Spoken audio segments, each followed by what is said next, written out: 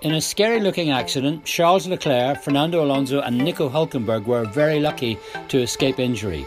Hülkenberg had misjudged his braking, he hit the back of Alonso and that launched the McLaren over the top of Leclerc, leaving tyre marks on the halo above the Sauber driver's head. So when the race resumed after 4 laps, Hamilton had a go at retaking the lead he had lost on the first lap, but Vettel had him covered as the Ferrari driver went on to control the race. As for the teammates, Bottas climbed from the back to finish 4th for Mercedes, while Raikkonen got a puncture in another first corner collision and eventually retired his Ferrari. Verstappen pulled off some adventurous moves to put the Red Bull into 3rd, and there was a very impressive result for the troubled Force India team as Perez and Ocon finished 5th and 6th. Next weekend it's Italy, Ferrari's home circuit, and a threat from Vettel to wind up the pressure on Hamilton even more on Monza's fast straight.